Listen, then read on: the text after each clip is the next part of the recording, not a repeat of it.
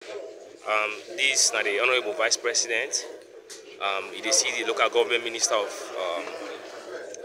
You see we Honorable the Grand Commander of the Order of the Rokel, His Worshipful Honorable Sir Emasilamina.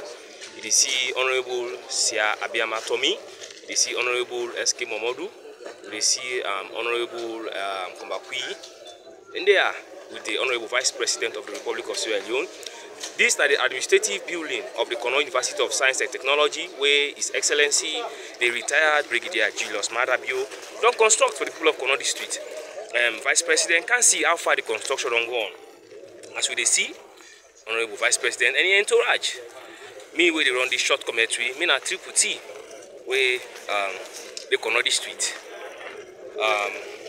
We see the Honorable Vice President, His Excellency.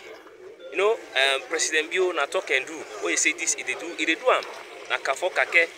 You know, if we get the university, it will create a huge impact, academic impact.